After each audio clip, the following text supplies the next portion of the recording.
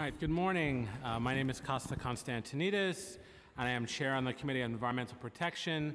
This morning, we're joined by committee members Raphael Espinal from Brooklyn, Steve Levin from Brooklyn, and on my right, Councilmember Donovan Richards from Queens and Councilmember Eric Ulrich from Queens.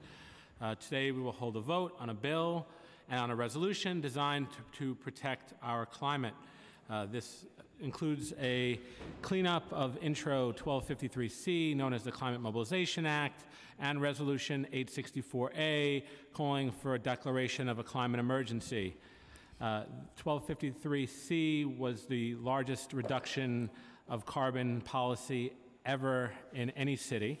By calculations, it will be the equivalent of taking more than 1 million cars off the road by 2030 and creating measurable decreases in nitrogen oxide, sulfur oxide, and particulate matter that foul our air and contribute to higher average asthma rates.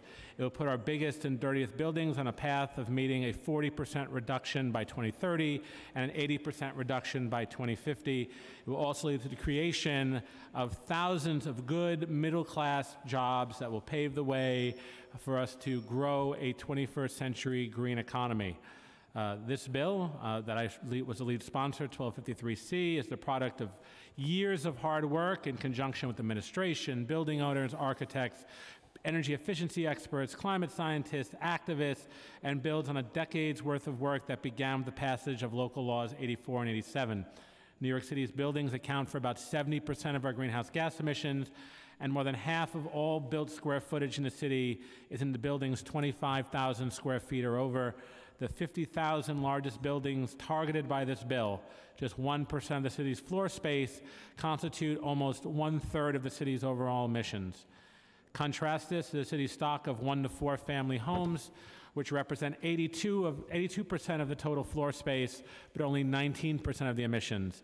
That is why we had to start the conversations with these large buildings, because frankly, that's where the emissions were.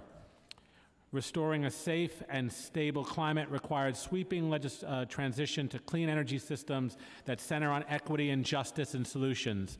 It is vital for our future. It's on us now. Here on this committee, we have an opportunity to set the table for what is potential to be one of the most transformative moments in the history of our city. When our grandchildren look back on this time, they will ask us what we did to ensure that they will have a sustainable climate in their old age. This ensures that we can tell them we did our part. Nearly 400 cities, districts, and counties across the world, representing over 34 million people, collectively have recently declared or officially acknowledged the existence of a global climate emergency, including Hoboken, San Francisco, Berkeley, Los Angeles, Montgomery County, Oakland, Richmond, and Santa Cruz in the United States, Bristol and London in the United Kingdom, and many cities in Australia, Canada, and Switzerland. And New York City is the largest city in the United States, can continue to act as a global leader by both converting to an ecologically, socially, and economically regenerative economy at emergency speed, and by organizing this transition to renewable energy and climate emergency mobilization effort by declaring a climate emergency and taking accelerated actions needed to address this emergency. I recommend a yes vote on my bill and on our resolution declaring a climate emergency.